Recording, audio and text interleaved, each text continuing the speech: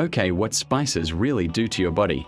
The moment spices enter your mouth, your organs begin to react. Inside the stomach, they blend with acids and instantly start releasing potent nutrients. These nutrients travel deep into the intestines, where they're absorbed into the bloodstream and spread through your entire body. Your muscles feel the boost first warmed, activated, and nourished. Your gut lights up with a healthier microbiome, supporting digestion and reducing harmful bacteria. Your mind becomes sharper as natural compounds from spices support focus, clarity, and alertness. And soon, a wave of clean energy spreads through your whole system. But too much can cause trouble. Some people may experience stomach irritation, burning, or inflammation. Others might see skin reactions or allergies. For those sensitive to sugar spikes, certain spice mixes can elevate glucose levels.